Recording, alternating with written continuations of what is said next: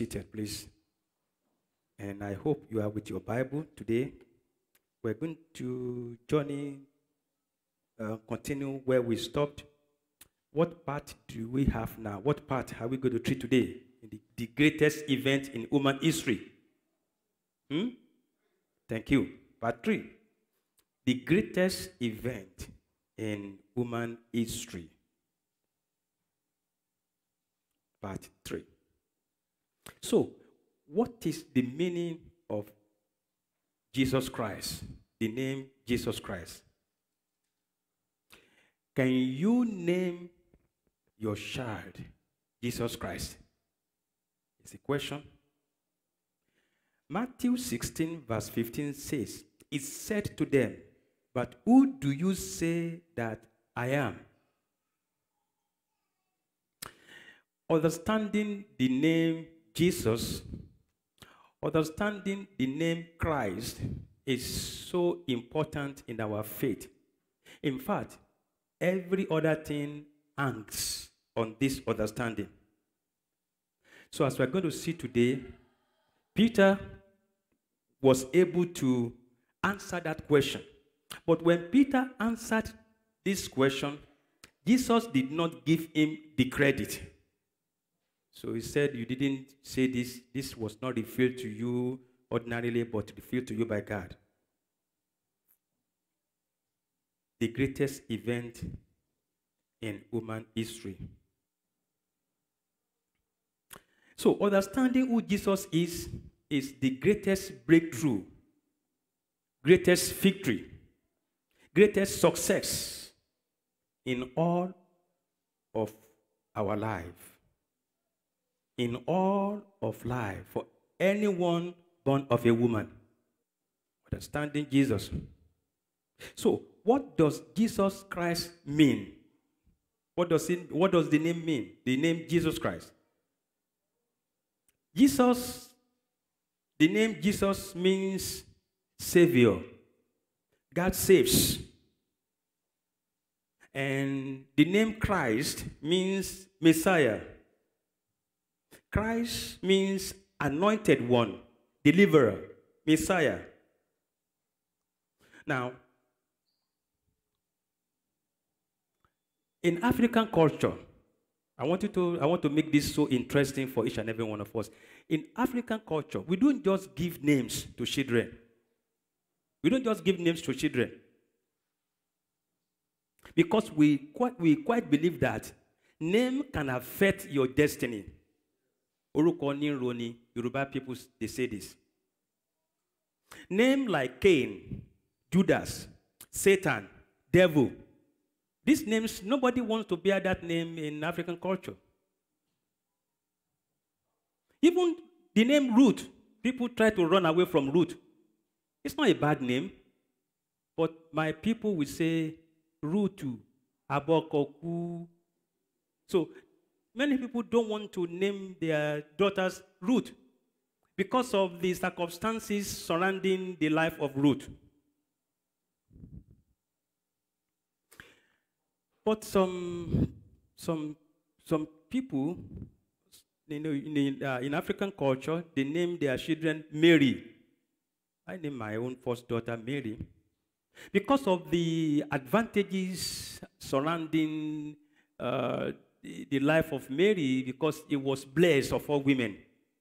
It was favored of all women. But what Mary passed through, no mother will like to pass through that. In the earlier time of when Jesus was born, if you read the scriptures very carefully, after a while, Joseph, the father of Jesus, disappeared in the scene. But Mary was always over there, even with other, children, about maybe 6 other children. There was a time people were saying, "Oh, your mother and your sisters and brother are waiting for you." And Jesus was saying, "No, those that are with me, these are my brothers and my sisters." Even when Jesus was being crucified on the cross, Mary was there. How many mothers can see their own child being crucified as a criminal on the cross? The worst punishment, the worst death you can give to anybody, slow death. But Mary passed through this. So, the name Jesus, in some countries, they have banned anybody trying to name their children Jesus Christ. In African culture, you don't see mostly people naming their sons Jesus. But some cultures, some part of the world, they do. Jesus. Call him, Jesus. But they wouldn't, in the African culture, you wouldn't see somebody say, I'm Jesus. Mr. Jesus. Omo Sheyi. You can see things like that. Or Christ Peter. You can see something like that. But one of the names of Jesus Christ is almost been named by almost everybody in Africa. Emmanuel, God with us. I'm Emmanuel. There are many Emmanuels here. Emmanuel. In fact, Emmanuel Adesoya is not one in this country. Because Emmanuel is so common. People want God to be with them. We know that names, when you give your child a particular name, that child's destiny can be affected by whoever first got that name. Now, I tell you, even in ordinary thinking of the world, we're in the time of Christmas, right? So that is why I'm bringing this message to you. The greatest event in human history, and understanding the name Jesus Christ is very important for a time like this. Christmas has been secularized, commercialized, demonized. But Christians, how do you look at it from your own perspective? That's what we're going to see today. Forget about the way people are looking at it. Forget about what that person is looking at this, the way that person. But you yourself is so important because the issue of salvation is personal. It's so personal. In Iceland, there was a news in BBC in January of this year. This has been a very challenging year. But in January of this year, an attempt was made by a family to name their child Devil. Go and read it. It's in the news in Iceland. And this parents' sympathy was somehow won by the Iceland's official naming committee, because this was the second attempt to name a child Devil. But at a point in time, no sympathy was given by this committee because they believed that this child's destiny will be affected in life. People may not want to employ this child. Teachers may not want to teach this child. So the debate was on. And then some parents say, okay, we are going to name this child Lucifer. Oh, the committee said, we are not going to allow that. No, Lucifer. We're not going to allow that. Okay, they said because they gave two reasons. Because the child is going to have a tough times in the future. And then they said also that in Iceland, the letter C is not in the alphabet. Okay, the parents said, okay, we will change the letter C to S, Lucifer. The committee said, no, we're not going to allow that. Eventually, they lost. You think that is the end? In UK, a parent came and said, we are going to name our son Lucifer, the real Lucifer. This was just July 24, 2020. They said, we're going to name our son Lucifer. The registrar said, no, we wouldn't allow you to name this child Lucifer because this child does not know anything. You are taking decision for this child, a decision that may affect the life of that child. The name Jesus Christ. Jesus got this name because of you, because of myself too. He will be named Jesus because he will save his people from their sins. Jesus the Christ, the Messiah of the whole universe. That is the purpose why we are here. And that is the purpose we are celebrating Christmas. Forget about the debate. People saying, no, Christmas is not about Christ. It's a pagan, festival. We don't have to celebrate this. We don't have to celebrate that. People saying so many things. Forget about that. The subject issue is Jesus Christ. Jesus, the Savior, because he will save his people from their sins. So, a pair of UK parents is in the news. You can also read this one. July 24 this year in 2020, they won the court case, the battle, to name their newborn son Lucifer. The registrar advised, the registrar counselled this parent, you cannot do this because names will affect destiny of anyone. You would think that it's only in African culture we think that way. If somebody is bearing a name and some people have done something good about that name, if somebody along the line will have done something bad, the number of people that is bearing that name will drop. You remember during that time they were killing armed robbers in Nigeria? You remember some other names? I don't want to mention those names because maybe the families might be here. Some of them were wearing, this kind of cloth, lace, something. The setting of lace dropped because an armed robber was arrested while he was wearing that dress called lace, that kind of lace. The market for that particular product dropped. He got to take some musicians to sing and tell people, don't use bad thinking about somebody putting on this particular dress. You just have to, talk to the person who put this on to go and commit, armed robbery. So, the UK parents, they went to court because they insist that they will name their child Lucifer. And eventually, they won. Because these are the reasons why they insisted that they will name this child Lucifer. They said Lucifer in Greek means light bringer and morning.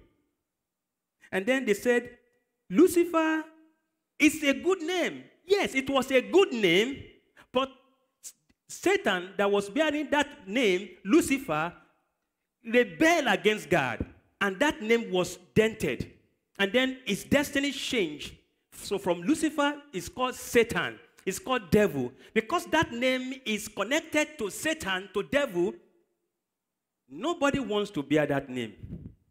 In fact, if you bear that name and you want to run for a political office, you have your answer already.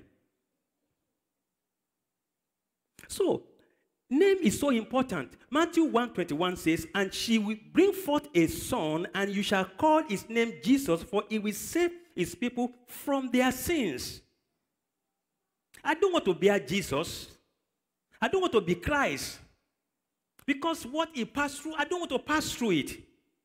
At a point in time, Christ said, he prayed, he went to the garden and prayed and asked God, if God can just take this cup, just if this cup can just pass over me. But immediately he said, let thy will be done, because it is the will of God for Jesus to die for us, so he can bring us back to God. Luke chapter 2, verse 11, for there is born to you this day in the city of David a Savior who is Christ the Lord. A Savior who is Christ the Lord. John 4:25-26. The woman said to him, when Jesus was having conversation with the Samaritan woman at the well, remember that case? The woman said to him, I know that Messiah is coming, who is called Christ. When he comes, he will tell us all things. Jesus said to her, I who speak to you, I am he. I am the Messiah. Christmas is about Jesus Christ. About Jesus Christ, the Messiah. Our perspective, and this is why we are going, and we're going to talk about this in a few minutes, and we're going to close. Our perspective. What about Christians? We know that today in the world, you can see how much, damage has been done during this during this period. People are commercializing everything. They secularize everything. Some remove the name of Christ from everything. They call, happy holiday, or they put something. They just want they don't want to call Christ. Maybe because they are afraid of what befell Jesus Christ, that it will not befall them. They don't want to mention Christ. They don't want to mention Jesus Christ. But Jesus Christ himself really wanted his disciples to get it right. And within that scope today, I want you to get it right. I want you to understand it.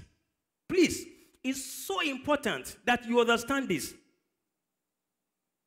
The reason or why he came to the world, Jesus himself wanted his disciples to understand, because he was laying foundation for them, which they will continue after his physical departure from here. Even up to now, not everyone got it right. Not everyone. The reason why everything about Christmas is secularized is just because not everyone got it right. Jesus' quest for his disciples, understanding about his mission and destiny. The destiny of Jesus Christ brought him this name, Jesus Christ. He must die on the cross. He must die a shameful death so that our sins may be forgiven. Our sins must be put on him. He must carry all our fault so that we can be forgiven. So, Jesus took his disciple into one of the best conversations of Jesus with his disciples. One of the best conversations ever. So let's journey together and look at this, and we're going to pray. Matthew chapter 16 from verse 13. When Jesus came into the region of Caesarea Philippi, imagine Jesus has done so many miracles, and as at now, these disciples, they have seen some actions from Jesus Christ. They have related with him for some time, and they have seen what he has done, how he helped people, how he healed people, how he fed people. They have seen that. When Jesus came into the region of Caesarea after this miracle Philippi, he asked his disciples, saying, Who do men say that I, the Son of Man, am? What do you think people are calling me? What do you think is the understanding of people about me, about my mission? What do you think? So they said, some say you are John the Baptist. Some said you are Elijah. Even some call you Jeremiah. Or some people say he's just one of the prophets. Even today, some are still saying Jesus Christ is one of the prophets.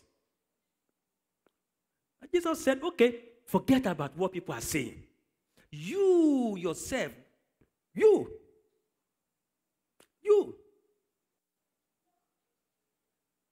So they said, some say all these things. He said to them, verse 15, but who do you say that I am? Who? You now. Forget about people. You have been with me. We have slept together. We have eaten together. We have been hungry together. We passed through many things. We have been chased around by people. We have been persecuted together. We have passed through so many things together. Now you have seen these things yourself. So if you don't get it right, then my mission is in a very serious disarray. So you, yourself, who do you think I am? With this short time, your observation. And each and every one of us should face this question. Who do you think Jesus Christ is? What is your understanding of Jesus Christ? Because if you don't understand the reason why his name is Jesus Christ, or the reason why he came, you will look at Christmas like other people. There is this so-called general overseer in Nigeria. He's saying, oh, don't celebrate Christmas. It's a pagan event. It's a pagan festival. Don't even do it at all. He got it wrong. Because it's not about that event. It's about Jesus Christ. Any opportunity we can seize to celebrate Jesus Christ is not even enough for what he has done in our lives. If you don't understand it, you will be like people like that. You have that kind of mindset. thinking that, oh, Christmas is a pagan something. It's not about Christmas. It's about Christ. Because Christmas is the celebration of Christ. Give me one. Put your hand together for Jesus. That is why we're here. That is why I'm standing before you today preaching. Because it is the celebration of the King of Kings. So, Simon Peter, verse 16. Simon Peter answered and said, you are the Christ, the Son of the living God, which means you are the Messiah, you are the deliverer, you are the Savior, the Son of the living God, the Son of the Almighty God. Jesus answered and said to him, blessed are you, Simon Bar-Jonah, for flesh and blood has not revealed this to you, but my Father who is in heaven. Peter, you don't get this credit. Because ordinarily, your mind cannot think about this. Your mindset cannot come to this conclusion. This statement is divine. Because you didn't say this on your own. But my Father gave this to you. This is a revelation from my Father. You got it right. Verse 18, and I also say to you that you are Peter. And on this rock, this is foundation, I will build my church. And the gates of Hades, some fashion we call it hell, the gates of Hades shall not prevail against it. And that is why, regardless of what anybody is going to do, if Jesus Christ is in a particular ministry or a church, no one can pull it down. Because he said, I will build my church. Now, universal church, not local assembly. I will build my church, and no gate of hell can prevail against it. Whatever the world power can do, whatever people can do to put down the gospel, it is impossible to stop the gospel.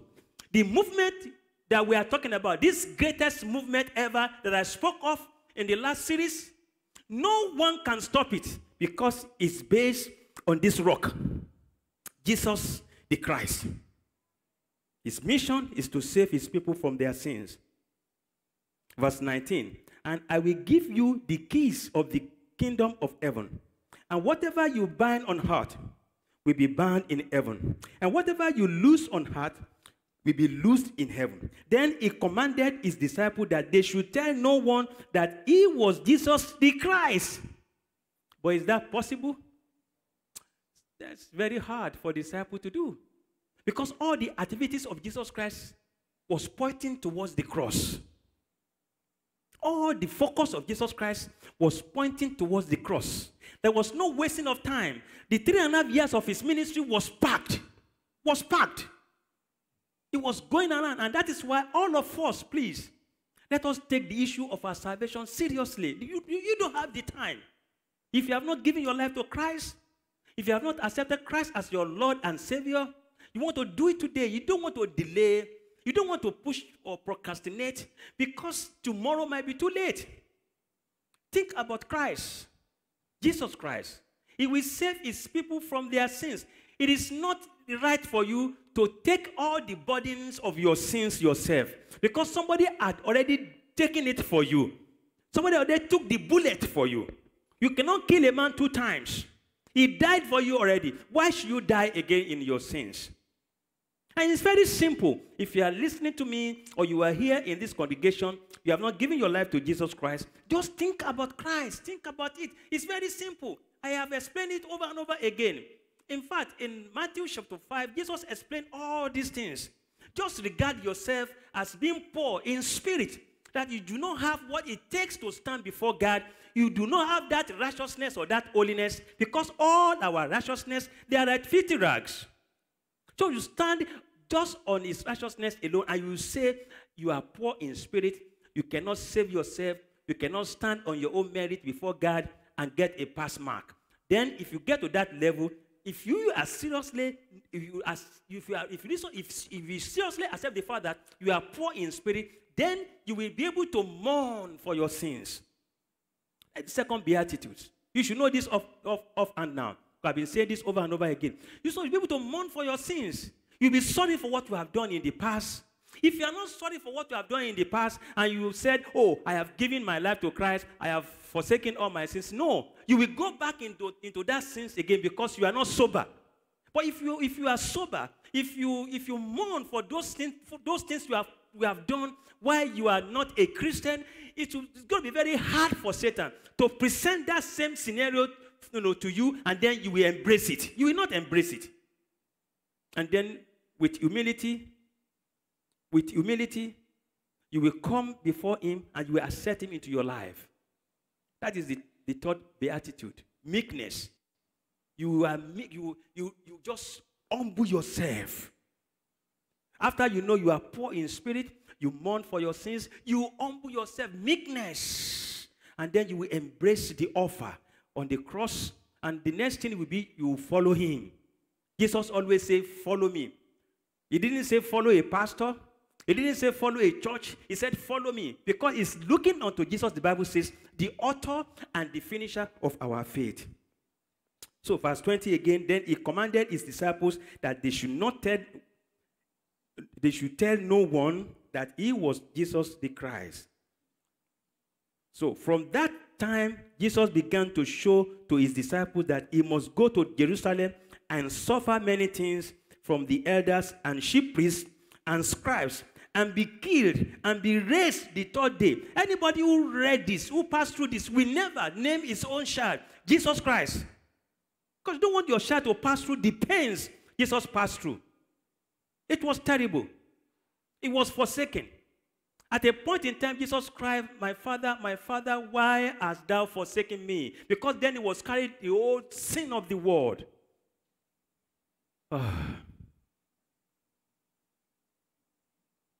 Then Peter took him aside and began to rebuke him, saying, far be it from you, Lord, this shall not happen to you. The same Peter who answered the question, he's not saying, get behind, telling Jesus Christ, no, you don't want you to die like that. Are you with your mind, Jesus, what you are saying is not good. Speak positive to yourself. What did Jesus say? But he turned and said to Peter, get behind me, Satan. You are an offense to me, for you are not mindful of the things of God, but the things of men. You know what Jesus did here? Jesus believed that Peter was being possessed by Satan. That what he just said can come from him. But Satan determined that Jesus will not pass through this pain. And without passing through the pain, we cannot have our salvation concluded. Because without crucifixion, there cannot be resurrection. So Jesus was saying what is part of his destiny. His destiny is a Messiah. His destiny is a deliverer. His destiny is to save his people from their sins. And it's not going to be easy. Most of us, we want life to be easy. Nothing is easy in this place. Jesus Christ found it very difficult. Jesus passed through tough times.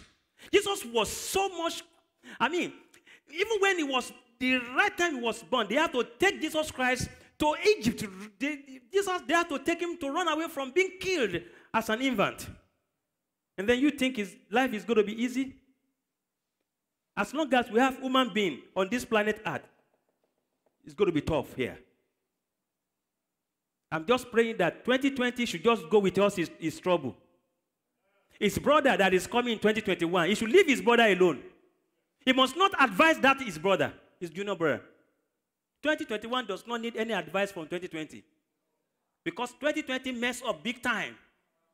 In this year I was born, this year, this time I've been live, I've never seen where church was shut down. Universal, all over the world. Somebody was just talking to me, one of the pastors. He said, even they closed Mecca. You can't go and throw stone. They said, throw stone in your house. Don't come here and throw any stone to Satan. All the Satan you have, throw stone there. Have you ever heard that before? Close down that place. Almost everything shut down. They are still counting. In this country, it was like a joke. Now over 300,000 people. So you will be grateful to God for being here, for being alive. The Lord is good. This is a virus that does not know anybody. Both the rich people, the poor people, male, female, or gender, or race, or no place is excluded. No place. The power that be. Somebody was just talking to me about somebody who passed through that pandemic. He was governor. He turned to senator. He got all the money. Lo and behold, this money cannot rescue these people. Money cannot rescue these people. And you are telling me that, we should not tell 2020 to go with us in trouble. In fact, we are going to bury 2020. We are going to have crossover service. And we are going to do what? We're going to bury 2020. We don't want it to raise up his ugly head again. We are just going to tolerate him for this next 1 week. I tell you. Praise the Lord. I think my time is up. We'll continue this. We are going to have a Christmas service here. Maybe it's going to be like 10 in the morning, or 10 a.m. should be fine on Friday. And then from there, we're going to be having prayer and fasting. We're going to be concluding through the prayer line every day, 8 p.m., until we get to the last day of the year. That will be Thursday. Thursday next week. Not this week, next week. We are going to have crossover service here. For those who may not want to come, we understand. Some people still don't want to come to church. We understand. Nobody is blaming anybody. Just log in. We know, like Dr. Anthony Fassi said, he said there is light now at the end of the tunnel. If you can see the man, if you see the man talking now, his face is different like he was talking before. Because he believes that there is light, what? At the end of the tunnel. Right there, there's light. And so we overcome this. I'm just trying to talk to 2020. I don't hate you, but I don't like what you did. So goodbye, don't come back. When we say goodbye to you, next week, Thursday, is goodbye forever. And leave brother 21 alone. Let him take decision on his own. And it shall be well with us. In 2021, it shall be well with us. It shall be jubilee. It shall be celebration. Over anyone we shall not weep. We shall be strong. We shall overcome every obstacle. Father, we thank you, we bless you because we're a good God. Thank you for this day and this wonderful time we have to come together as your children. And Lord, as we conclude this year, Daddy, we pray there will be no carryover to 2021. We pray, God the Almighty, that we shall be victorious.